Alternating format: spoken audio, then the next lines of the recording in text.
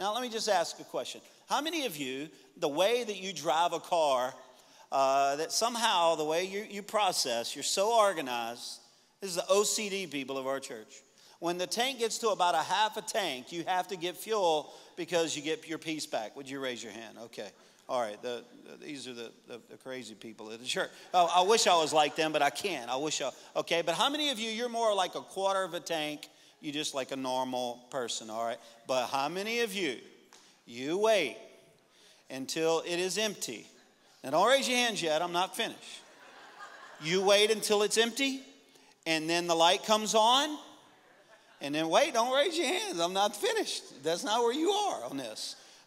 It's empty, the light comes on, and you know how many miles past that? Plus a few more. Raise your hand. Okay, I've seen some of you on the side of the road. I've seen you there.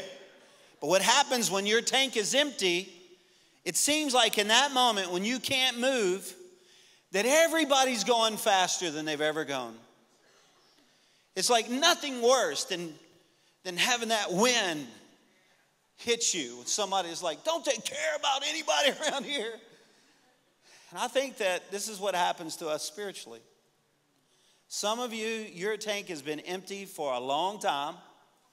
And I want to talk to you about how to get it full again. Because the Lord has a huge plan for your life.